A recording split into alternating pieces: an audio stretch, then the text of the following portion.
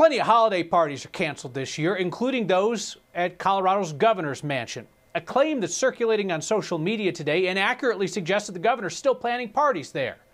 I took a closer look this afternoon. It's not true. So what you're seeing out there is a screenshot of a real email from the governor's office to a real business in Douglas County that invites them to participate in holiday parties at the official governor's residence in Denver. It does not specify indoor or outdoor or numbers, but it stressed that everything was dependent on the COVID situation. The screen grab was taken on the day the email arrived, so it says today at the top, and it was posted today by a business in Weld County that's fighting the COVID restrictions. Here's the truth, though. It's an old email. The business owner who originally received it told me that she got it on October 16th. That was back when public health restrictions were lighter. We had about 350 hospitalizations statewide.